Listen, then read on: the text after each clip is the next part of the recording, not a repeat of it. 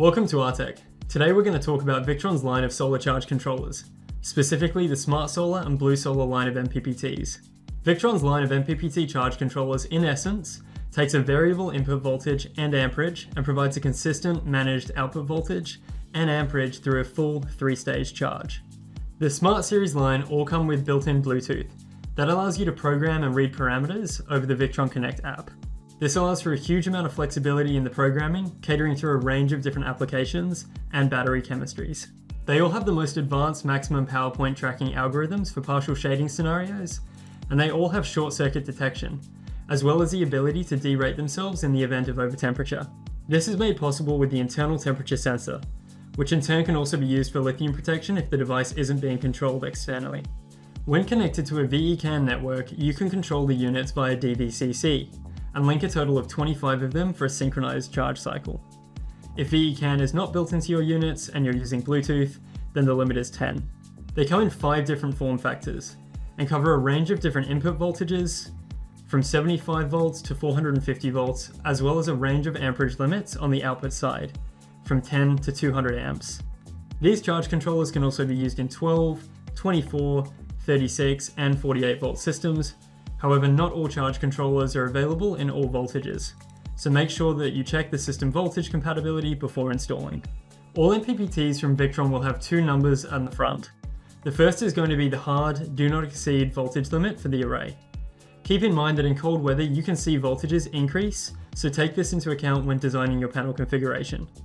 The second number is the charging amperage potential. This doesn't mean that the unit will always charge at this amperage, but if the array was appropriately sized, in ideal conditions, this is what you would see going into your battery bank. If you need help sizing a charge controller, Victron has an amazing sizing tool, or you can reach out to one of our team members to assist with this. When installing an MPPT from Victron, you will need to install your panel array in a configuration that raises the voltage 5 volts above the charging voltage of the battery bank. For example, a 12 volt battery bank from Victron will typically charge at 14.2 volts, so if you want to charge this bank from solar, the minimum voltage of that array would need to be 19.2 volts before it would start charging. The smallest form factor includes the 7510, 7515, 115 and 120 unit. The only 48 volt compatible unit in this range is the 120. These all have VE direct communication, a load output to power small DC loads directly up to 15 amps or 20 amps depending on the model, and can recover batteries all the way down from 0 volts, if that battery is capable of accepting a charging current. The medium form factor will include the 130, 150, 150-35 and 150-45 MPPTs. These are some of the most popular models for smaller applications, especially in the RV industry. For smaller rigs such as vans, they do not have a direct load output, but they still have VE direct communication. The 130 and 150 units are not 48 volt compatible, but the 150-35 and the 150-45 series are. These are nice to use because they can accept a higher voltage than the 120 to run panels in series, allowing you to get that increased charge voltage earlier in the day and keep it there later in the day. The large form factor units cover the 150-60, 150-70, 250-60 and 250-70 MPPTs. These units have VE direct ports built in like the previous models, but they also have the ability to be controlled by an analog input. They either come with screw terminals or MC4 connectors, and they have a programmable relay built into the unit. These can all be used in 48 volt systems. They can also be fitted with an external SmartSolar pluggable LCD screen, giving you the ability to read parameters off of the front of the device without having to access a phone or connecting it up to a GX device.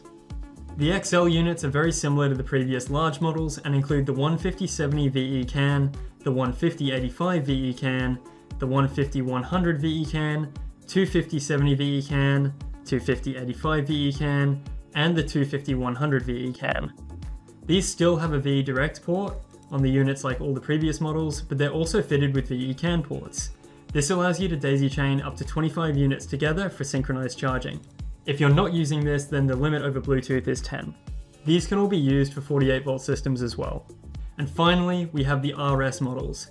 These are the largest MPPTs in Victron's lineup. They're specifically for 48 volt systems and come in a 450-100 and a 450-200 model. These have the highest input voltage and work really well for large off-grid energy production needs, as well as commercial applications such as mobile offices, agriculture, or other industrial applications. Thanks for listening in today to go over a basic overview of Victron's line of solar MPPTs. Links to all of the products will be in the description below, and if you have any questions or need any assistance, then please reach out to our team. Thank you.